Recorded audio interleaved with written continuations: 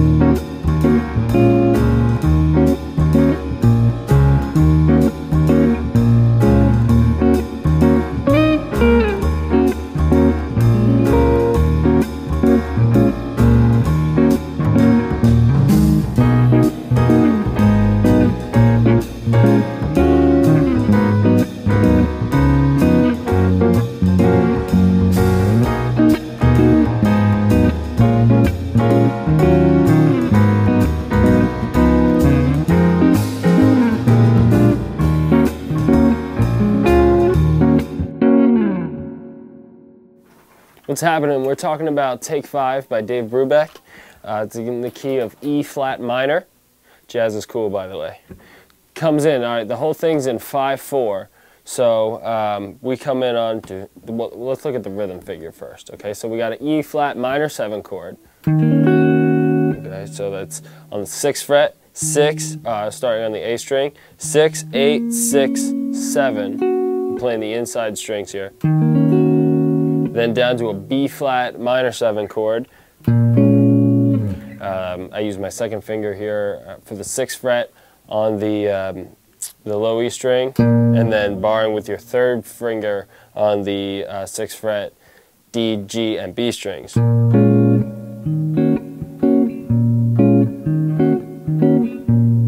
So the E flat minor 7 chord gets 3 beats. And then the B flat minor 7 chord gets 2. 4, 5, 1, 2, 3, 4, 5. Alright, so now that we've looked at that, let's see, when the melody comes in, it comes in after 3 beats. So it's a 2-beat pickup.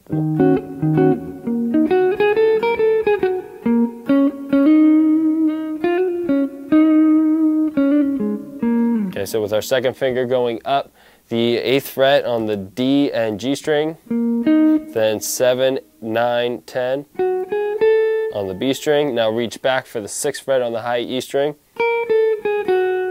Okay, back down on the B, 10, 9, 7. So that's 8, 6, hammer 8 on the D and G string. First time. The 2nd time, after it goes around, it'll go 6, hammer 7, pulling back to 6 on the G string and then to the B string. So let's look at that figure slow. Don't forget your swing feel.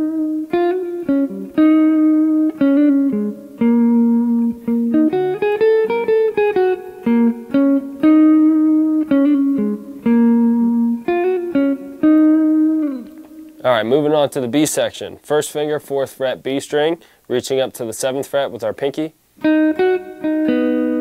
Okay. Alright, so there's a lot of shifting here. So 4, 7, 4, back to rolling our 1st finger to the 4th fret on the G string. Now shift down so your 1st finger is on the D string. And then we got 4, 6. Then 4, 5, 6 on the G string. Roll your 3rd finger back to hit the B string, 6th fret. And then shifting with our 1st finger.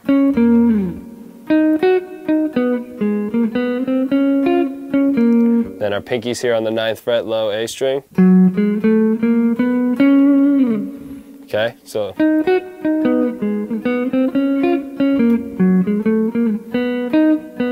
after we come up here on the 9th fret,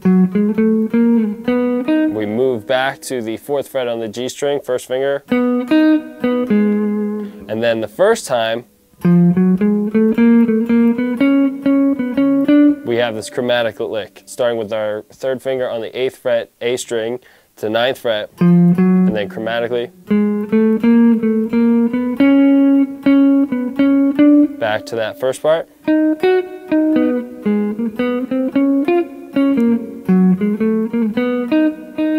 And then the second time when we're going back to the A section,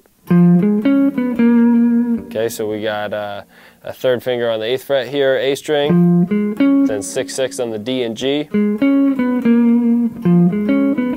then 9 and 8 on the D string.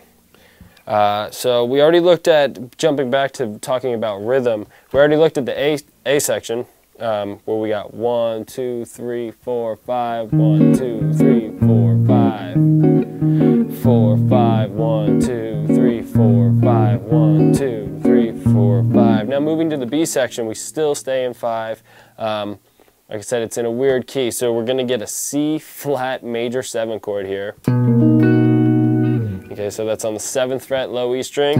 Then we're skipping a string, and we're using our, well, you could use your 3rd finger on the 8th fret D string, 8th fret G string, and then 2nd finger on the 7th fret B string. You still maintain that same rhythm. Dropping down to an A flat minor 7 chord, 4th fret, then moving up to that B flat minor 7 chord. Now I like to play an E flat minor 7 with a 9 here. Okay, so that 2nd finger 6th fret A string, 1st finger 4th fret D string, 3rd finger 6th fret G string, and pinky 4th finger on the 6th fret B string. Back that B flat or A flat minor 7.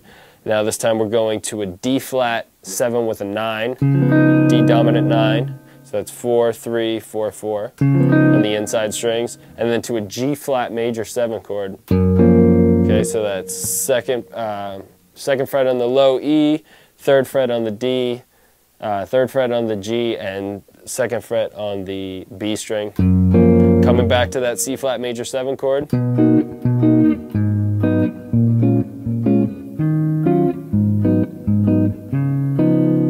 That last time, instead of going to the G flat, we're going to come up here to an F, and we're going to play a dominant 7 chord to a B flat 7 chord. So 8, 10, 8, 10 on the inside strings, and then 6, 8, 6, 7, 6, 6 on the on all of them. And then back to that top figure. So let's roll that back one more time.